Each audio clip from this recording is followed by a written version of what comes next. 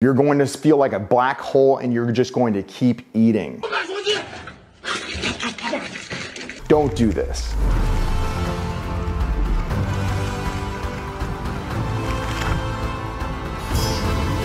What is up, everyone? Today we're going to be talking about how to reverse out of a show properly. So just a little brief background, I just competed this past weekend, so now is a perfect time for me to talk about reversing. Most of us out there, after we're done with our show, we're gonna be like, heck yes, let's binge eat. So you go out, you get your cheesecake, you get your sushi, you get your burger and fries, you get your pizza. Yes, you get all of them.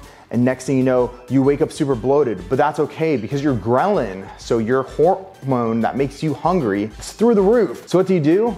You rinse and repeat. Boom, more pizza, more sushi, more burger and fries, more cheesecake. Don't forget about your donuts. Maybe those Cleveland brownies, maybe those super high cookies, you know? All of the above. You guys have gone ham for the last 48 hours. Is it going to kill you?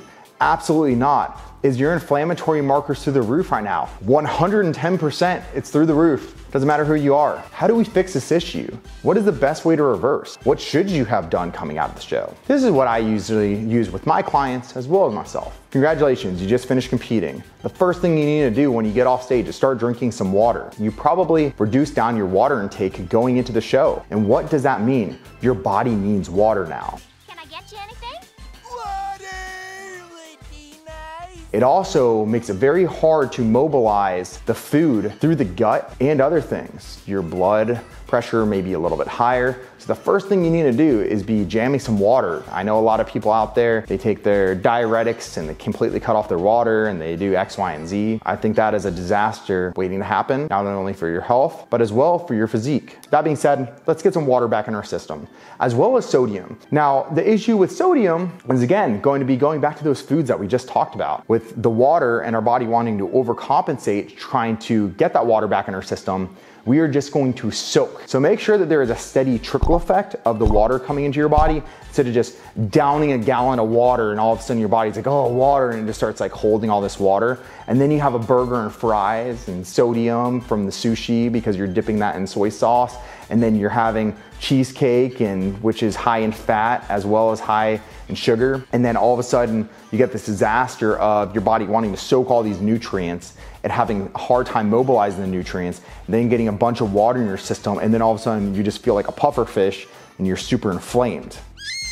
So usually what I recommend coming out of the show is the water, and keep that water intake up and keep it steady. Then have that free meal. You know, you can have 2 free meals. Don't go ham on a bunch of sweets. That's where I see people really go wrong, is they eat like 4,000 to 5,000 calories in sugar. Well, guess what? You're probably going to get inflamed from that anyways, just because of the massive sugar intake. Then on top of it, there's a massive amount of fat in those sweets too that you're probably eating. So just be very cognizantly aware of your food choices coming out of the show. Your body is not used to that. Your body has not been intaking that many calories in sometimes the entire week, and you're doing that in 1 serving or 2 servings. If you want your burger and fries, get your burger and fries. If you want to get like a piece of cake or a piece of a brownie or a cookie, you know, something this mild.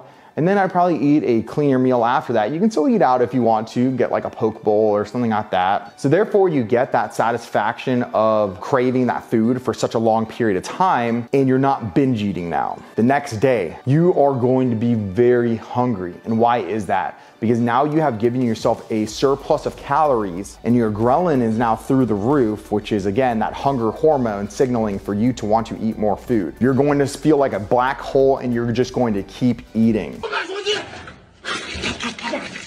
Don't do this. What I would recommend to people is, if you want like a good breakfast when you wake up in the morning, go get some pancakes, go eat some eggs, an omelet, something like that. That's going to satisfy that craving. Then understand that it is that hunger hormone that's telling you need to eat. You don't actually need to eat that much food. Usually what I like to do is I say, go back to what your food was before peak week, because sometimes you do need to reduce down your food into peak week to tighten down. Sometimes make weight cap. For you women out there, you guys don't have a weight cap. For some of the male classes, you do have a weight cap. Depending, sometimes you have to go to drastic things to make that weight cap. You don't have to really go back to those calories. You can probably go back to what was before peak week. Going into how to select your calories coming out of a show. For most people, they can't just immediately go back into maintenance. So if you started off prep and you were eating, I don't know, 4,000 calories a day, which for me, it would be probably 5,000 to 6,000 calories a day. I can't go from 2,500 calories a day to 6,000 calories a day and not expect to get bloated and my body to utilize all that food. Yeah, I'm going to put on a ton of water weight, but it's not going to be muscular weight. A lot of people have these reversions. They're like, oh, I'm getting so big. No, you're retaining a lot of inflammation, a lot of water. You might be having blood pressure issues. You're probably circulating a lot of glucose and not converting it to glycogen because your body doesn't need that much. You're just eating a surplus for so long after eating in a deficit for so long. A good rule of thumb is about a 20% increase to your calories that you were going into your show. It's a good rough number for the majority of people. You start that on either a Monday or a Tuesday. Therefore, you got your little bit of freedom that most people mentally need. You want to give some type of mental relief is a big thing when it comes to competing. You get that mental relief and then you get back into a diet again. That's your calorie increase, right? So that's your first week coming out of it. Then the second week, if you're still kind of dropping weight or staying right around that same weight, increase your calories again. And again, it doesn't have to be a huge increase, but for some people, they need a bigger increase. Some people, they need to cognitively get back there so they don't lose their jobs. Give them some more food so they can function better, so that they can start living their lives again. Everyone's going to be different. Again, some people are fine with the lower calories. That being said, is throttle it based off of either the client or yourself and make sure that you can function again. It's not going to be an overnight thing. So don't just jam a bunch of food thinking that you're going to start feeling better overnight. You actually will be feeling worse if you eat too much food too quickly. So take that reverse phase to really take advantage of growing some lean tissue. When you're doing that, if you got really dieted down and you were peeled out inside and out, ready for a national show, maybe even went pro, you're going to need probably a month to 2 months to really start feeling back to yourself again. It just is what it is. Your body, your brain chemistry, all that stuff changes. If you're natural and you're a male, even a female, your hormones are probably bottomed out. So even as a natural athlete, you need some type of post-cycle therapy to get your hormones back online. As a woman as well, if you were enhanced, you need to make sure to reduce that oxidative stress that you were going in. You also had a lot of stimulants in your system. Throttling down those stimulants to get your receptors, your adrenals back online again and healthy is one of the biggest mistakes that I see people make, where they like continue to jam a bunch of caffeine in their system. Reduce this down and don't just completely cold turkey it, but reduce it down. Stimulants are addictive. Caffeine is addictive. Your body has become reliant on it. So reducing that down is extremely important, but don't cold turkey it. You're gonna have some withdrawals. Start to reduce that down into a normal range. If you're at 800 milligrams a day, which is a ton, but I know people get up to like 800 to 1,000 milligrams a day of caffeine, which you can look at my video on stimulants to see how to throttle stimulants a little bit better and more intelligently. You should probably reduce that, cut it in half immediately and go down to 400 milligrams a day, which is still a good amount of caffeine. That's a lot of caffeine in a day. And then maybe after 2 to 3 weeks, you reduce that down again in half and you're at 200 milligrams. And then in another 2 to 3 weeks, you cut it out and you let your body actually relax and detox off those stimulants. The other thing, your thyroid, your metabolic rate has been reduced. If you are on androgens and there were orals involved, completely remove the orals, get your liver back in check, make sure your kidneys are filtering the blood properly, get ready to run some labs and go back on to either testosterone replacement dosages as a male, or you can reduce down your overall androgen dosages and just reduce down to just testosterone of some sort. You will want to run labs after 2 weeks minimum. You're going to want things such as CRP run, which is C-reactive protein. This is an indicator actually for heart disease, but it also shows you how healthy your kidneys and your heart are. It can tell you if you're wasting muscle. There's a few different reads when it comes to it, but either way, that's one of the #1 things that people do not normally test. And I would definitely add it in after prep. If your score's high, you need to get it back down.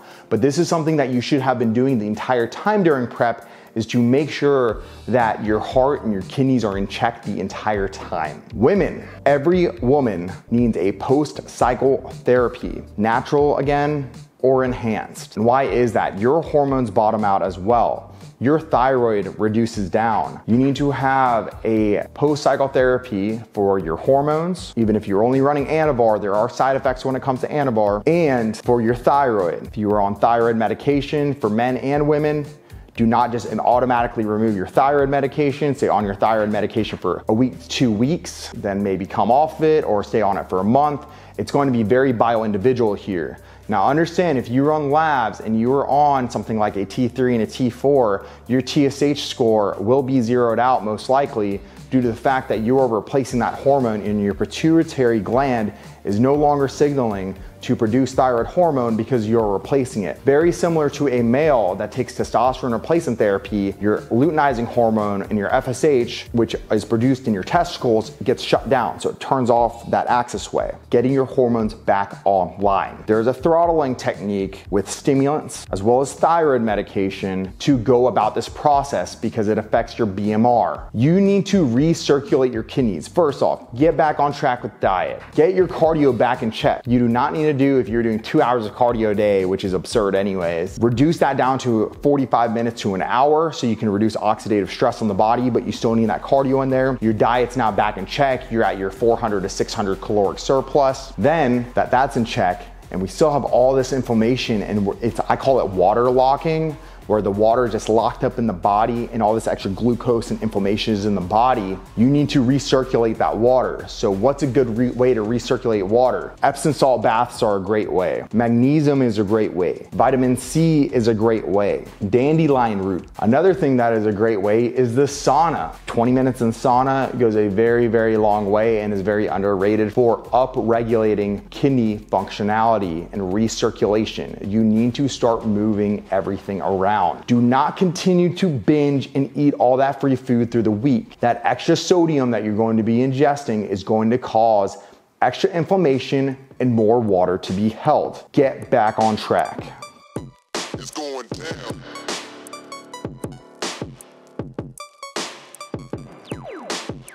It's going down, down, down, down, down.